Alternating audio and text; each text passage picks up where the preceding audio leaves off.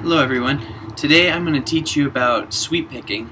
A lot of people have asked about this, and it's a little more complicated than you would think.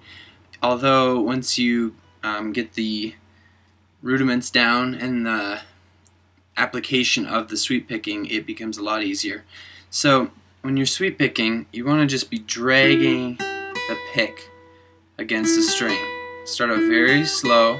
Notice how my picking hand is just doing a gradual glide down the strings and then up pick.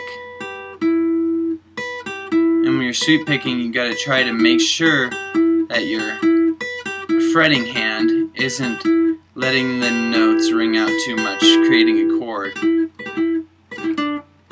Instead of going, it sounds individualized notes. Okay, there's different patterns you can work with. This one is just part of the E minor shape. So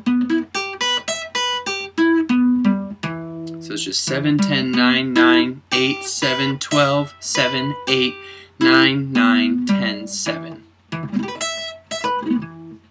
Okay, and then so slowly, I'm just doing a pull off there at the end. Everything else is sweep picked. So you can do it with that pattern. There's also the you can do it with the B minor pattern, which would be so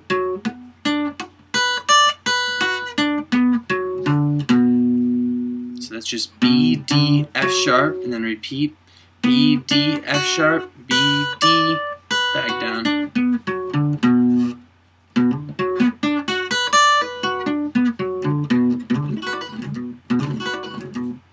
Okay, and then you can break that up into smaller segments. And